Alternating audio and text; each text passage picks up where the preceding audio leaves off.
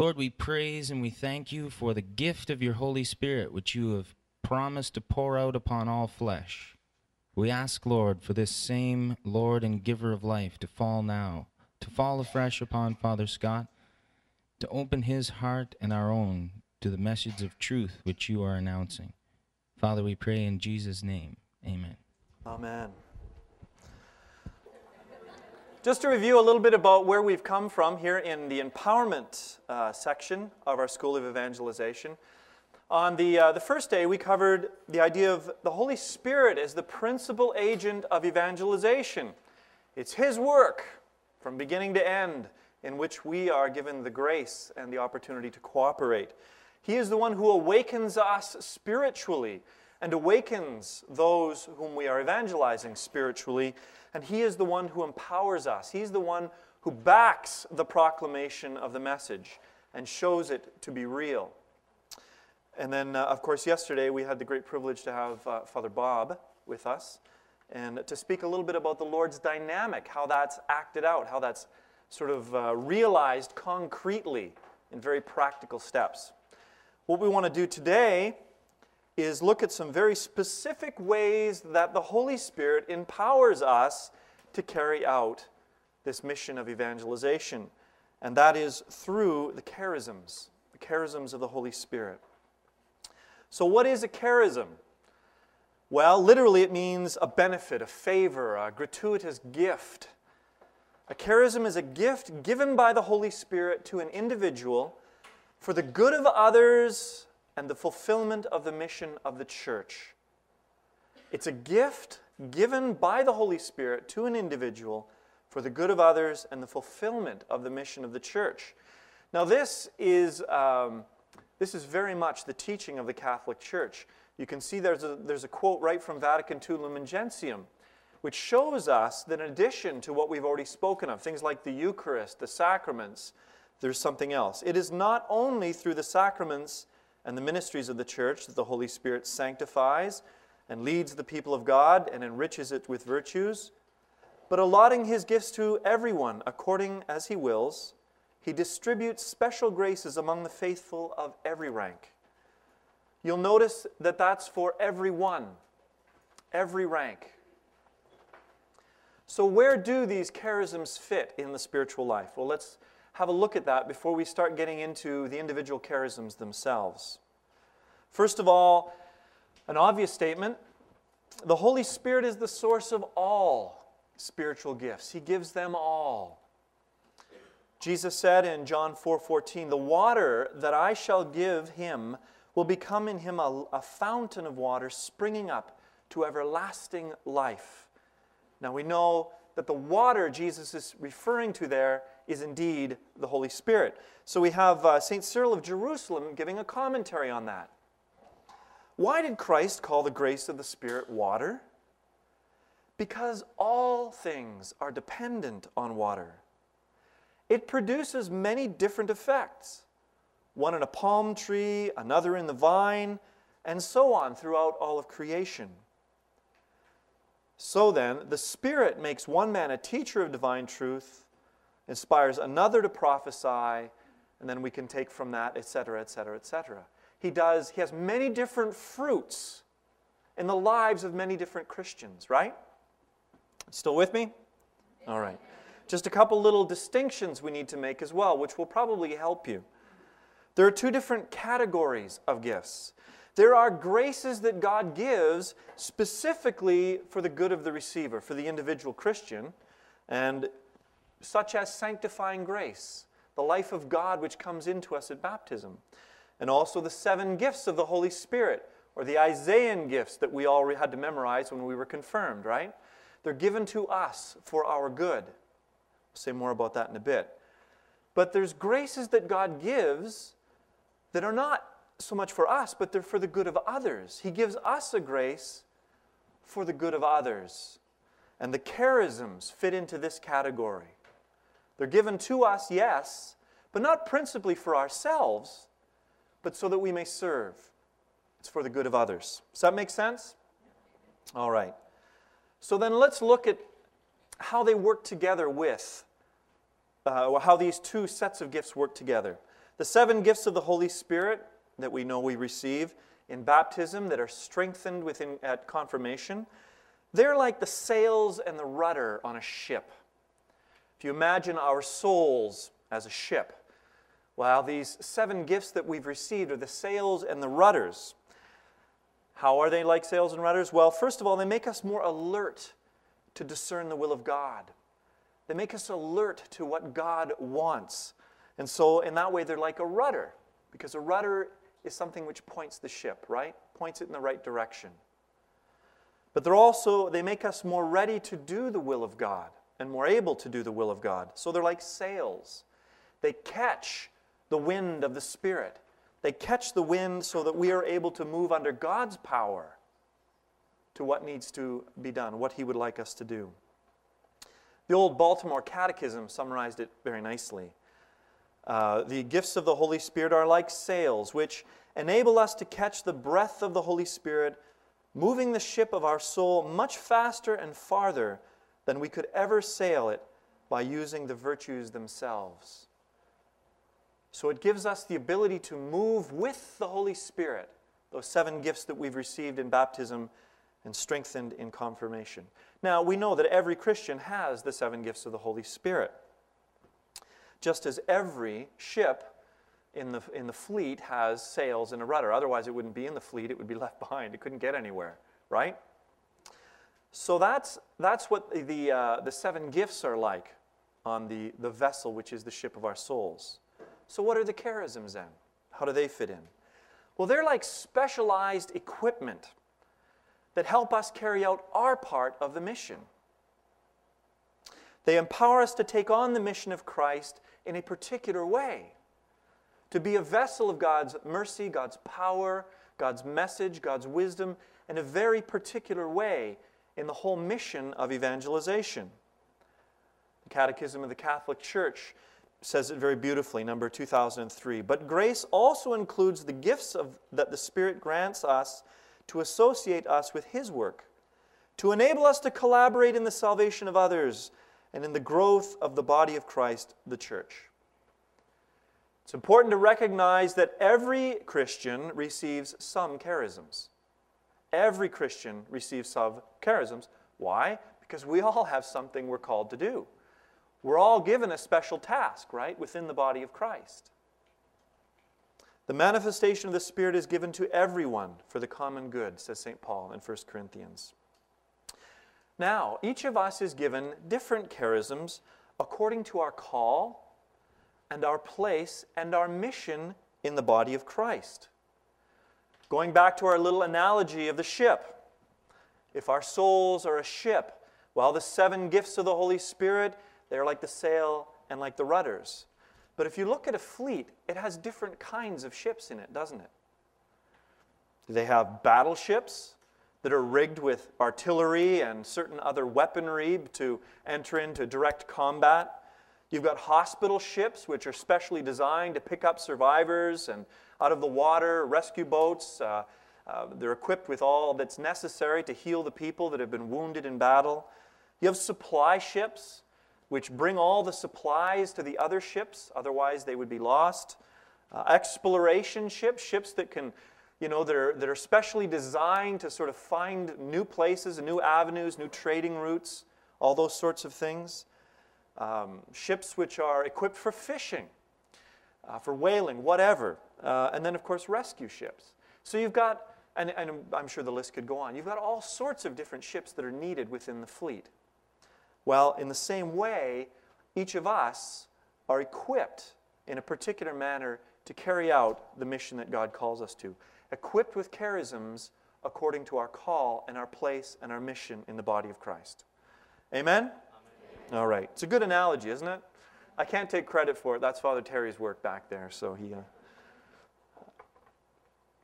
charisms, as well, it's important to say, enable us to act beyond our natural talents.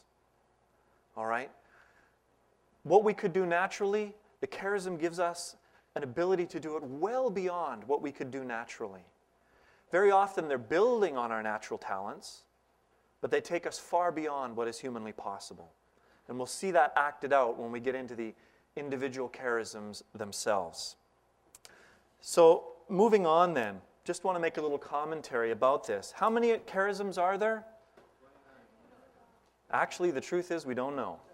We don't know. There are so many. The lists, in fact, the way they're written appear to be incomplete. St. Paul leaves the door open to there being all sorts of charisms, the Scriptures do, and the Church as well. Often they overlap. They look, it only seems like a slightly different emphasis on the same gift. Well, they can be very similar, very close together. As well, the gifts and the names that we apply to the gifts can change depending on translations of the Scripture and all sorts of things. So even, you've probably seen categories of charisms before, and they were organized somewhat differently. Well, that's okay, because it's not always easy. I mean, we sort of group them in certain ways to make sense of them, but there are many, many charisms, many gifts. Our lists are not exhaustive. In other words, just like St. Cyril of Jerusalem was telling us, as water is the source of so many different, plant life and fruits and life, and so too, there are manifold numbers of charisms. Some charisms come specifically with an office. So when someone undertakes an office in the church, they receive a charism. Now, the most obvious would be the charism of infallibility, which comes when someone is elected to be the vicar of Christ on earth, the Pope, right? Okay.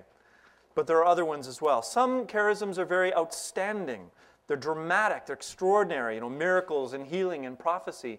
But we shouldn't forget that others are more simple and widely diffused, as the Church says in Lumen Gentium, in its document on the Church. Administration, service, hospitality. Now, they don't get a lot of glory, they don't get a lot of headlines, but they too, gifts given, charisms given by the Holy Spirit, not so much for the person's own good, but for the upbuilding of the church and the good of others. Amen. Now, you'll see there in front of you categories of charisms.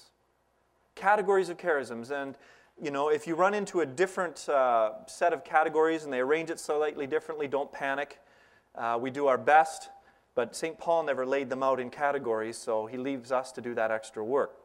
This one comes from Sherry Waddell's book, The Catholic Spiritual Gifts Inventory, an inventory we really highly recommend if you do want to understand more about how God has gifted you and how to exercise those gifts more powerfully. But you can see them there, the pastoral charisms, organizational charisms, communication charisms, lifestyle charisms, healing or sign charisms, charisms of understanding, and then, of course, creative charisms. So what we want to do now is we want to have a look at each of these charisms and see how they contribute to the mission of evangelization that we're discussing. Some of you will recognize yourselves and say, that's a gift that the Holy Spirit has given me. So understanding it more deeply can help you to yield to it more fully. Some of you might be asking, I really don't know. Saying, I really don't know what my charisms are. Well, we'll talk a little bit more about that when we come to the Gifts Empowerment session tomorrow night, so that we can all open up and to receive the fullness of what God wants. But we want to look at these charisms now and see how they operate in the mission of the church, how that special equipment works. So let's look at encouragement then. Encouragement empowers a Christian to be an effective channel of God's love, nurturing others through his or her presence and words of comfort, encouragement, or counsel. Now, a beautiful and powerful example of that is the night that Pope John Paul II was elected to the papacy. He was in his room, in his study, sort of with the weight of the world upon him, so the story goes, looking at all that he had just inherited, the problems of the church and everything else, and feeling, the distress of that. Well, prompted by the Holy Spirit, a Franciscan friar, Father Raniero Cantalamessa, who was teaching history at the time, felt prompted by God to go into St. Peter's Square. He looked up at the window with the light still on, late in the night, and he yelled out, "Coraggio, John Paul!" Or "Courage, John Paul! Courage, John Paul!" Well, the Holy Father was uplifted. I mean, he heard God's voice in this.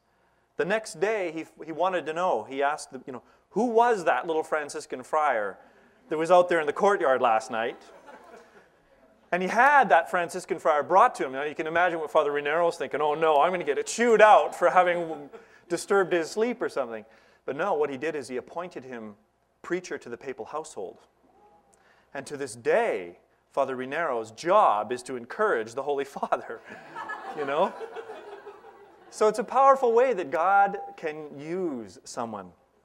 Helps empowers a Christian to be a channel of God's goodness by using his or her talents or charisms to enable other individuals to serve God and people more effectively. It tends to be a gift which is hard to define because it can encompass many different gifts. But it helps empower someone in their own life, their own walk, their own ministry in the Spirit. One example of that is someone by the name of Henri Lemay. So some of you know him, high school teacher, I think, guidance counselor. And someone came to him, drug addicted and in all sorts of troubles. And he was able to put his gifts at the use to help this young man in all sorts of ways so that he sort of became everything that God was calling him to be. So it helped him and helps others to achieve what God's purpose is in their life. Hospitality. Hospitality empowers a Christian to be a generous channel of God's love, warmly welcoming and caring for those in need of food, shelter, and friendship. Now, a beautiful example of this is the love and the hospitality of the Grey Nuns from Montreal, especially in the early founding days. Story is told how they would love people so much as they were taking care of them. And they would do all sorts of small things that would make such a difference. The pictures of Jesus and Mary and the saints that were in the rooms, they would move them on a regular basis so that people had, a new picture to look at. And then they would explain the meaning of them. And so through their warmth, their love, their hospitality, their warm and welcoming sort of feel, many people were led to deeper relationships with Jesus through their hospitality, the way they took care of people, loved people, opened their lives to people. Mercy. Mercy empowers a Christian to be a channel of God's love through practical deeds of compassion that relieve the distress of those who suffer and help them experience God's love. Those of us who live in this area are very blessed to have Fred Schubert carrying out his ministry, especially here. Fred was actually once a Companions of the Cross seminarian, and God called him to a very particular ministry of mercy, and he founded an outreach to street people called, His Mercy. There's a little excerpt here from our Sunday Visitor that I'm just going to read, which captures the essence of what this charism looks like. Evangelization, according to Fred Schubert, consists in large part of the constant myriad of little things done well for love of God and love of neighbor. Schubert should know. Over the past 5 years, he has taken this approach to evangelization into 2 poor neighborhoods of Ottawa, making a space where Anna, this was someone mentioned earlier in the article, someone in need, where Anna and those like her can experience hands-on God's kingdom. We really exist to bring the message of the divine mercy, who Jesus is, to those who need to hear it the most. Schubert told our Sunday Visitor, we exist to show the people in these places, the most marginalized, the most socially stigmatized, that Jesus loves them. The church loves them, and we love them as well. Our message is the gospel, we live among them. Powerful example of the charism of mercy, leading people to experience the compassion and the love of Jesus himself. Pastoring. Pastoring empowers a Christian to be an effective channel of God's love and build Christian community by nurturing the relationships and long-term spiritual growth of a group. Now, those people here who belong to St. Mary's Parish or have been associated or been around here know that this charism was very profoundly revealed in the life of the founder of our own community, Father Bob Bedard. He came in and through nurturing relationships, drawing people together into community, teaching the truth, he just pastored this little parish into a full-blown revival, really. People coming alive, people being attracted, people coming to a whole new relationship to Jesus through his pastoring that charism was very powerfully illustrated, and the fruits were so very obvious. Another example of that, probably more widely known, is Jean Vanier. Jean Vanier, who founded l'Arche communities which take care of handicapped people. Well, I mean, the movement has spread throughout the world, right? But it's through his charism of pastoring that was able to happen. That was able to happen. Let's look then at organizational charisms. Leadership is the first one that I want to touch on there. Leadership empowers a Christian to be an agent of God's purposes by sharing a compelling vision of a better future with others and directing the overall efforts of a group as they work together to make the vision of a reality. Now, what's key here is they're able to communicate something that fires up the hearts of people. They're able to lead people to a place, a compelling vision of what can happen. Many of you know André Renier, who founded Catholic Christian Outreach. When you hear André speak, your heart starts to burn. It's like, yeah, I want to do that. I want to do that. I want to get on side with that. I want to be a part of that. That's the gift of leadership. Provides a compelling vision and helps us to get there. My friend James Michalosik, who's over here as well, who is directs Net Canada. If you hear him speak about the ministry and the mission that they've founded, you get the same thing that happens. It fires you up. You want to be on board. So it's that gift of leadership. Now, leadership needs the next gift that we have on that list there, which is administration. Administration empowers a Christian to be an effective channel of God's wisdom by providing the planning and coordination needed to accomplish good things. Sometimes leaders have a great vision and they can inspire people, but they can't get there. They don't have the hands-on practical skills to make it happen. And administrators do. They know how to get things done. They know how to see what needs to be done and in what order it needs to be done in order to make sure it comes about. Paul Cromner of Catholic Renewal Ministries, the Lift Jesus Higher rally organizer, is a perfect example of that. The movement was doing okay, but it wasn't really on fire. But he came in with that charism, and the thing just exploded. Just exploded. In our own community, I see it time and time again in our community because we've got some great visionaries, but we've got one priest in the community on the council, our vice rector, Father Rick, who can immediately start saying, if that's where we want to go, this is what we have to do. Here's our obstacles. This is how we need to coordinate ourselves to make sure that this happens. Oh, and don't forget about this and this. These are realities that are going to come into play. So he's already bringing the vision into concrete terms. How do we get there? Now, the reason I'm spending time on that is administration is sometimes not considered a charism, but it is a charism. And without the charism, leadership can often fall flat. So we need administration. It's not the glory. You're not up front, people applauding you, but it's so very necessary, so very necessary. Another organizational charism is giving. Giving empowers a Christian to be a cheerful channel. I think cheerful needs to be underlined there. Cheerful channel of God's provision by giving with exceptional generosity to those in need.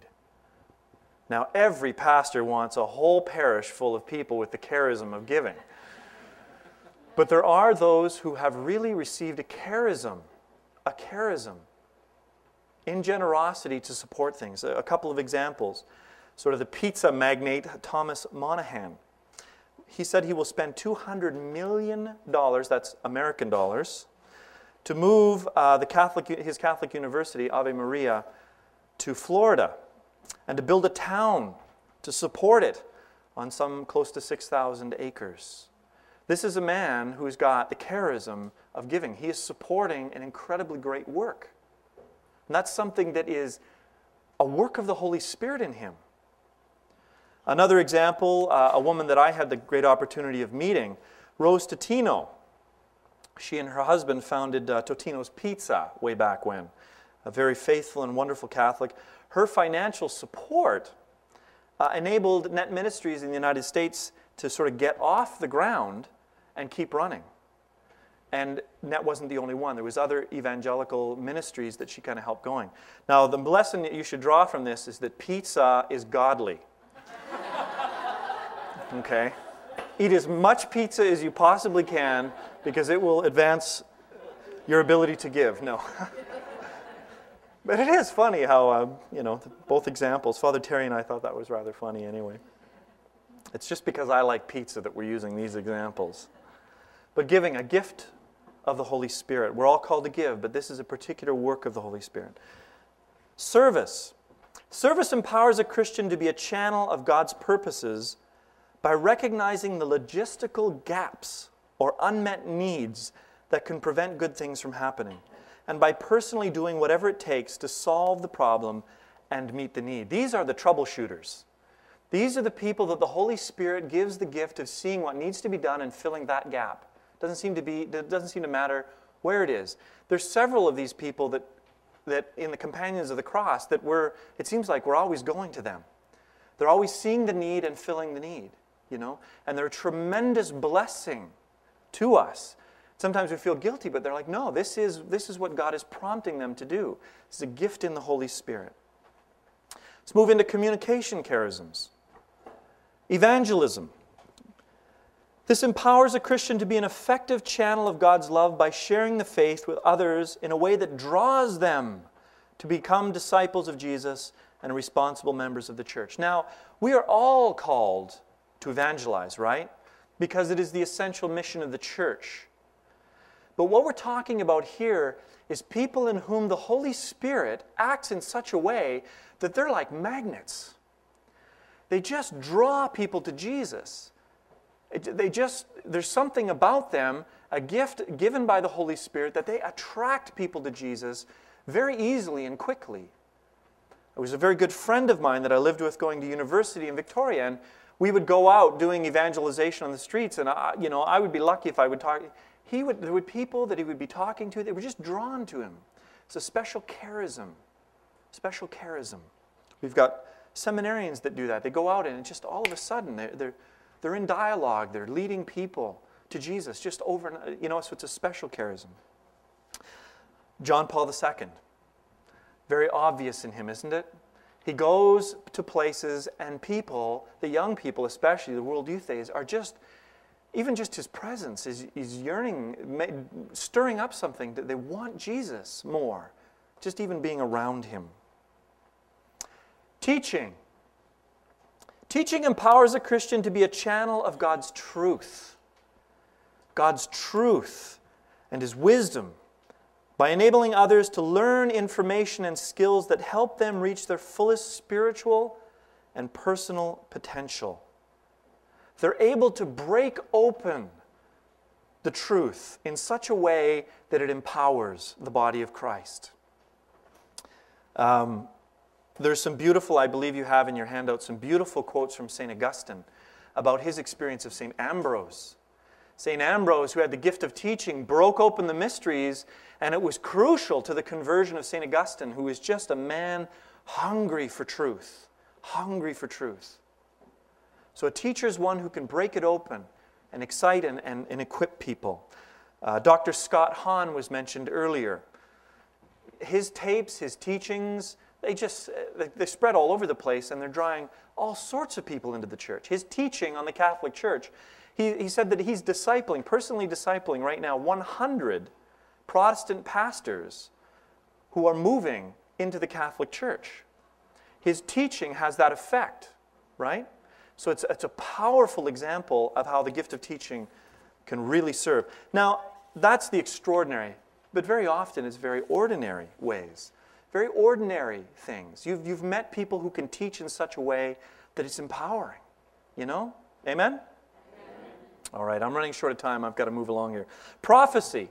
Prophecy empowers a Christian to be a channel of divine truth and wisdom by communicating a word or call of God to individuals or a group through inspired words or actions. They're able to give God's interpretation to something right here, right now. Bring God's word. It's a very particular gift. One example that I've got of this, one of the priests in our community, Father Dennis Hayes, I served as an intern to him on my pastoral year. And we would have Father for dinner on Sunday afternoons. You know, this is when he would get to meet his parishioners and do his home visitations. And I always come with him. Well, we would be sitting at table, and this happened a number of times. We'd be sitting at table, and he would just get a word. He would get something prophetic for someone there. And I remember once we're sitting there talking, and he sort of looks over and he says, and it doesn't matter what was said, it was personal in nature, but he said, "Does this mean anything to you?" And of course the woman's face went sheet white. She started to cry, and about an hour later, those two and their guests were all receiving the baptism in the Holy Spirit from Father Dennis's ministry.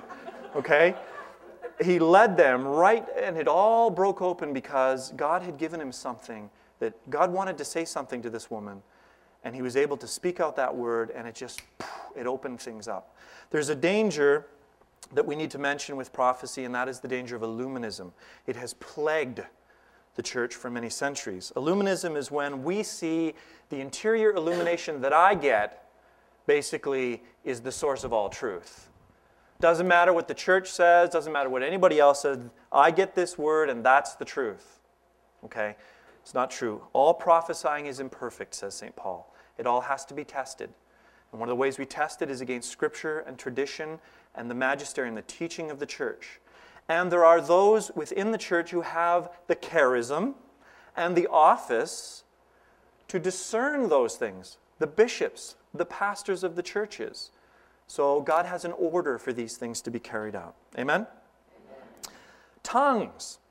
Now tongues, I'm going to speak of two types of tongues, if you will, and I'll hopefully try to pull this together. A lot of times there's a great deal of confusion about tongues and all sorts of different teaching.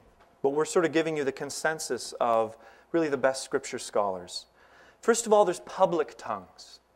Now these are where God empowers a Christian to speak in a divinely inspired message in a language that he or she has never learned. Okay? And on the other side of it then would be interpretation of tongues, which I'll get to in a moment. Now that can be one of two things. It could be unintelligible speech, as St. Paul calls it. You know, it's not sort of a human language. It's just unintelligible speech. But someone, through another gift of the Spirit, the interpretation, is able to understand it and able to say what God is communicating. Public tongues. Sometimes, it happens rarely, but there are instances recorded where it has happened, where someone is speaking out a tongue in a language that they have no knowledge of. A human language they have no knowledge of.